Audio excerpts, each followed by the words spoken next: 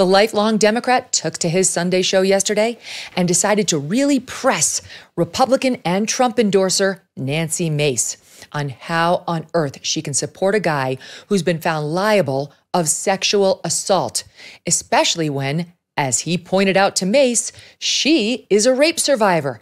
It's such an opportunity when you can use a woman's rape against her. Watch. Our next guest is South Carolina Congresswoman Nancy Mace, a Donald Trump supporter who gave candid and courageous testimony about her own experience as a rape victim weeks before launching her run for Congress in 2019.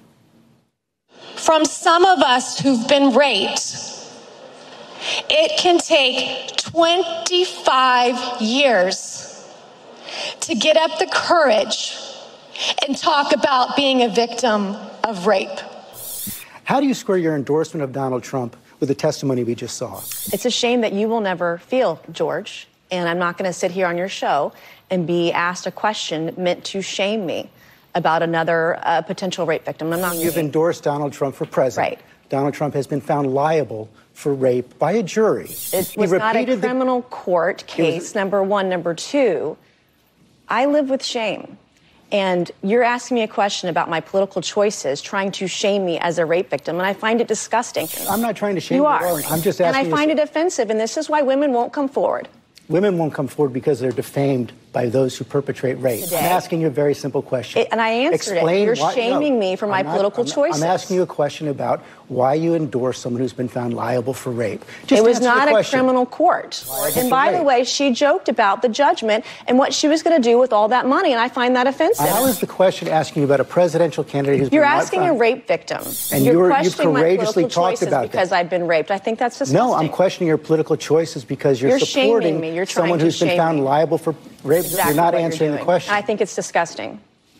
Well, you're welcome to say that, but you also have to answer the question. If you want to defend a woman who made a mockery out of rape, then you go ahead and do that. I'm not going to do that. Well, actually, what you're doing is defending a man who's been found liable for rape. I don't understand how you can do that. The judge affirmed that it was, in fact, rape. Donald Trump was found to have committed rape. That's just a fact. We'll let the viewers decide about that. Let's talk about January 6th.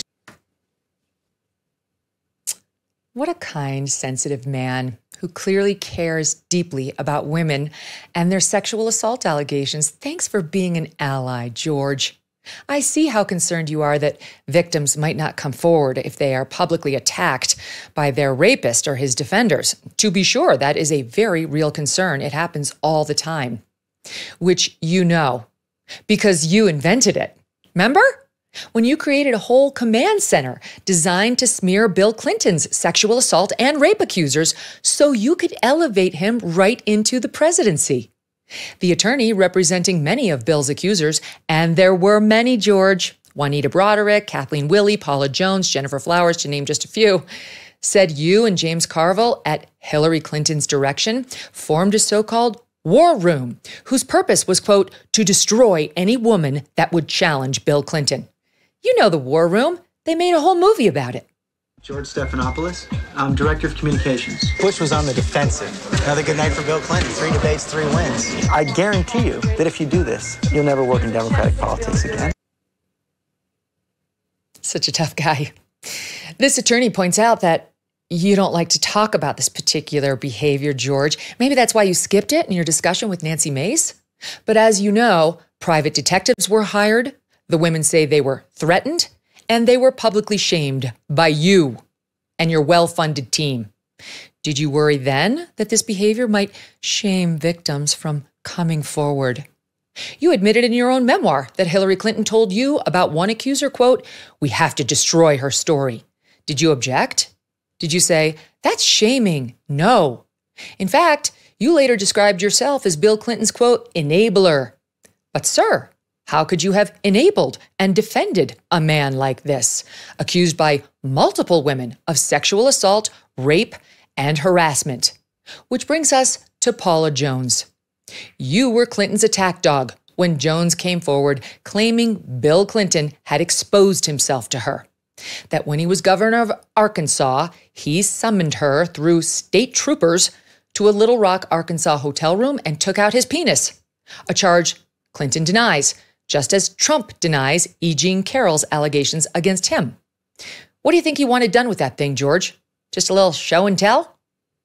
Jones was poor, a graduate of secretarial school, and worked for the state. She had no power, no connections, and he was the sitting governor. She didn't go to Columbia and Oxford and become a Rhodes Scholar like you, George. She was a nothing to you. Your buddy Carville immediately went after Ms. Jones, infamously saying, if you drag a $100 bill through a trailer park, you never know what you'll find. And you? Did you defend Paula Jones, saying, we don't shame accusers, that's wrong? No. You compared Jones to Tonya Harding as, quoting here from the New York Times, just another woman seeking cash for telling a tabloid tale. Fire up that war room, George, and destroy her. Bill Clinton would ultimately pay Paula Jones almost $1 million to settle her civil suit against him. And you remained Team Clinton all the way. To say nothing of Juanita Broderick's rape allegation or Kathleen Willey's allegations and more.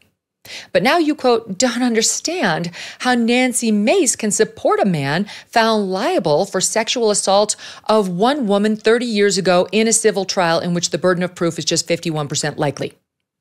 My God, how did anyone at ABC think this was a good line of inquiry for George Stephanopoulos, of all people, to pursue?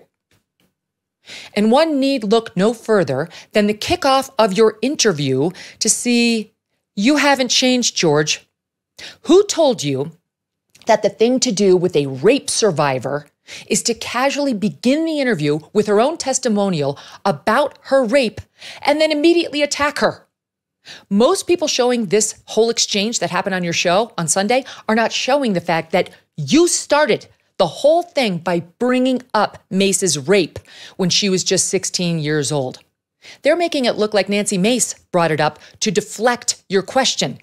In fact, you shoved it in her face and demanded that she explain how she could still support Trump. How dare you? She was right. You were out of line. You were offensive. Especially when the other guy, your guy, Joe Biden, has been accused of rape as well, George. Trust me, I know. I interviewed his alleged victim.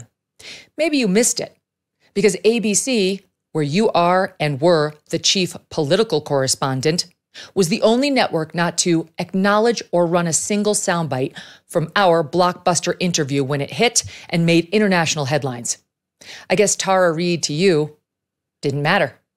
Like Tonya Harding and Paula Jones, just another wrong side of the tracks woman, easily dismissed from you and your ivory tower, George. And you did ignore her. And then you got rewarded with an exclusive sit-down with Joe Biden, whom you undoubtedly went on to vote for. How could you? Do you owe back taxes? Pandemic relief is now over. Along with hiring thousands of new agents and field officers, oh joy, the IRS has kicked off 2024 by sending over 5 million pay-up letters to those who have unfiled tax returns or balances owed. Don't waive your rights and speak with them on your own. Tax Network USA, a trusted tax relief firm, has saved over $1 billion in back taxes for their clients, and they can help you secure the best deal possible.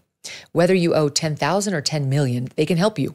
Whether it's business or personal taxes, even if you have the means to pay or you're on a fixed income, they can help finally resolve your tax burdens once and for all. Call 1-800-245-6000 for a private, free consultation, or just visit tnusa.com/Megyn. tnusa.com/Megyn. Hey, thanks so much for watching. If you like what you just saw, hit the subscribe button for more clips and full episodes.